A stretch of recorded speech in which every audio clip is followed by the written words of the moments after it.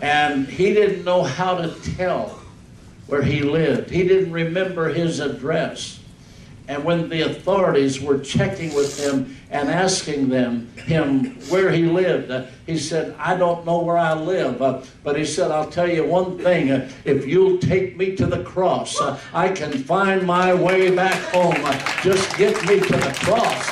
Get me to the cross, and I'll make it. And ladies and gentlemen, that's what we need today, to bring people to the cross and let them kneel at the cross and find Jesus real in their hearts and lives. Oh, glory to God. You know, I don't know what kind of blood I got. I know I got blood. And I know I got a heart that pumps that blood. But blood is based and rated in all kinds of ways. Isn't it positive and negative and this number and that number? And I don't know so much about that. But I know one thing. I want to tell you about a blood tonight that's rated above all of the others, and that's the blood of Jesus Christ. Hallelujah. Hallelujah. Why is that blood so wonderful, ladies and gentlemen? Because of the fact that Jesus did not have an earthly father. You understand that he was born of a virgin, that he was conceived by the Holy Ghost, and the blood in a human body comes from the Father, and in that he did not have an earthly father, one who had sin in his life, but was conceived by the Holy Ghost. Hallelujah. I want you to know that his blood was capable, when it was shed on the cross, to forgive me and you and I, of our sins. And I am thankful tonight for the blood of Jesus. Hallelujah. You know, I grew up singing a song, oh, the blood of Jesus. Oh, the blood of Jesus. Oh, the blood of Jesus. It washes white as snow. Praise the Lord. Hallelujah. Now, let's learn something about the blood of Jesus. It had the capability to atone for man's sins. Listen to this. Christ's vicarious death. Don't ask me what these big words mean. Christ's vicarious death was deficient for none, sufficient for all, but efficient only for those who believe. That's why the scripture says, believe on the Lord Jesus Christ, and thou shalt be saved, and thy house. Amen. How many are believers here tonight? Let me see your hand. You're a believer? Everybody believer?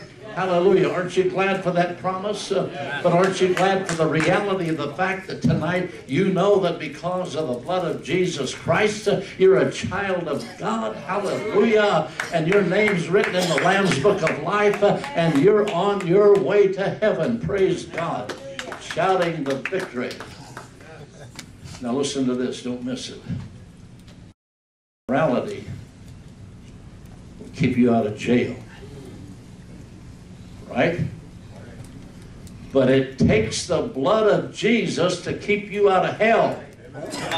That's why we must preach and declare, because there is no other way that man can be saved and escape hell except through the blood of Jesus. Wow. You know, the blood is the lifeline. And I remember one time I guess I should get this personal, but they were going to run a catheter up through my femoral vein over into my heart. And that femoral vein is the biggest vein that there is. And that's why it is so possible that a person could bleed to death. Amen? And that's why for 4 hours after that, I had to lay so still that I could not even wiggle my toe. because of the possibility of that breaking loose, and if that would break loose and somebody was not immediately there to take care of it, I could bleed to death. That's why the Bible says the life is in the blood. Amen? Amen. The life is in the blood. You're not going to live very long without blood in the natural physical body, and you're not going to live eternally in heaven with Jesus Christ without the blood of Jesus having been applied into your heart. Glory to God. Hallelujah. Hallelujah. That's why when people get low on blood, you know what they get? They get a transfusion. And that transfusion keeps them alive. One day, I got a transfusion.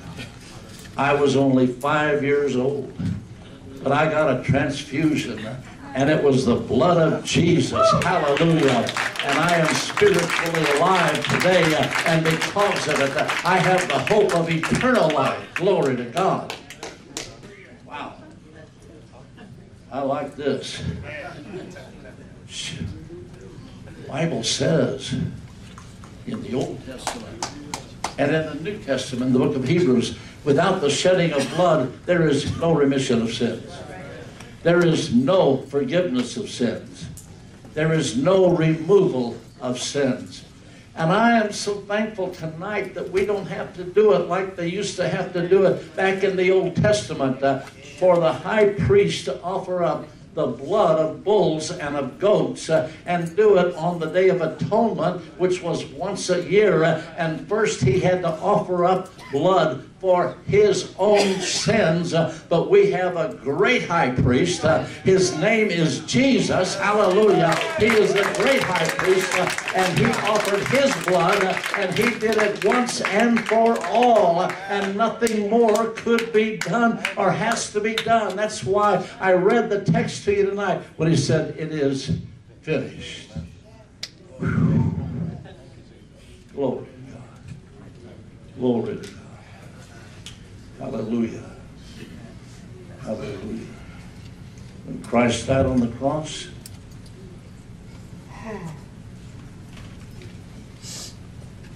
he made that eternal sacrifice. Now, what about the power that there is in the blood? You know, I grew up in church singing a song, "There's power in the blood." Power in the blood. Stains, spillage, and spots can either be removed or be covered. Sometimes we try to cover things up. And you know what? When you do that, it's still there. It's still there. It's still there. My son-in-law's in the floor maintenance business. Boy, he's good at getting stains out. Sometimes I marvel at how he does that. Some people think that the blood of Jesus covers our sins. Well, I don't believe that. I believe tonight that the blood of Jesus does much more than cover our sins. In fact of the matter, the blood of Jesus removes our sins, and the Bible says it's as far as the east is from the west, and that he will never remember them against us anymore.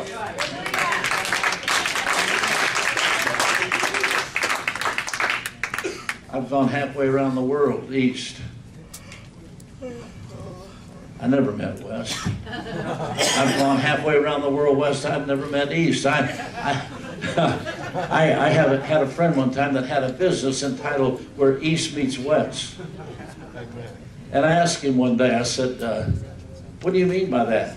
He said, "I don't know, I'm just getting attention with it." But Jesus takes our sins. Get this, folks. and He removes them from us as far as the east is from the west. And He says, I'll never, never, never remember them against you anymore. Boy, I wish a lot of human beings that I know were like that. I wish to God that they could forgive and forget. But they say they forgive, but they continue to remember, and they always want to bring it up, bring it up. Yeah, that guy's a wonderful guy, but remember what he did. That woman's a wonderful woman, but remember what she did. I want to tell you something.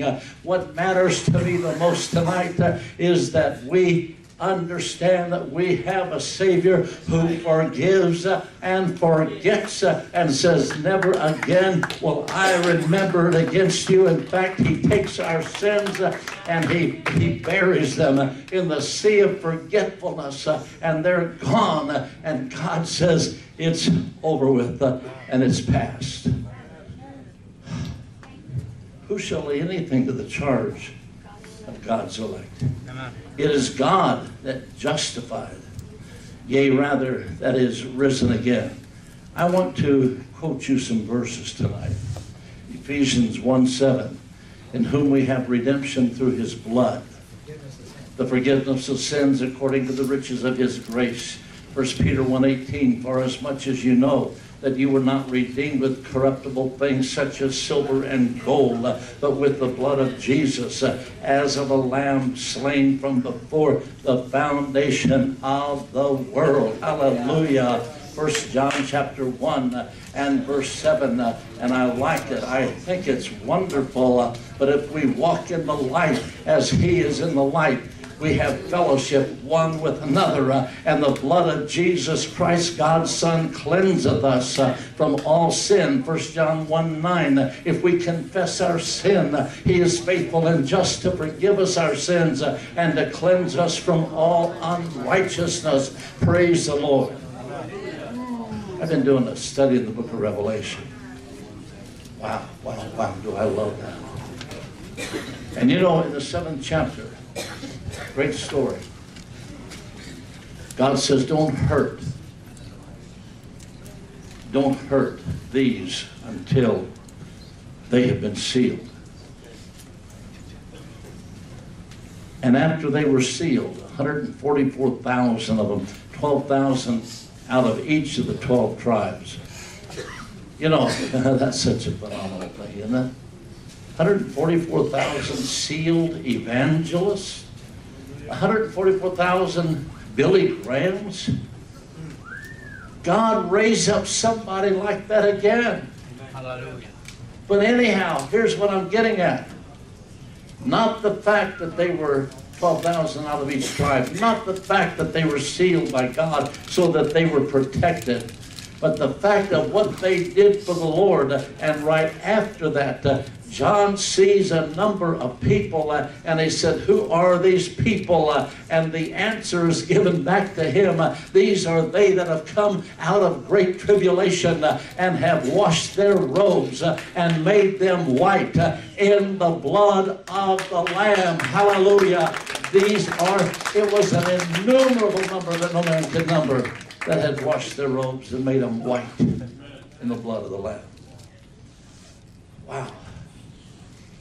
Revelation chapter 12 talks about a war. And in verse 11, we see after Satan is cast down. You know, let me tell you something about Satan. Don't ever follow him. Don't ever follow him. I want you to look at his progression. He started out as Lucifer, the anointed guardian of God's throne. And then he blew it. He was as high as you could possibly get. And he blew it.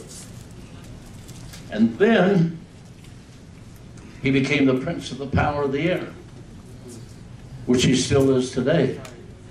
But then he's going to be cast down to the earth. Revelation 12 talks about it.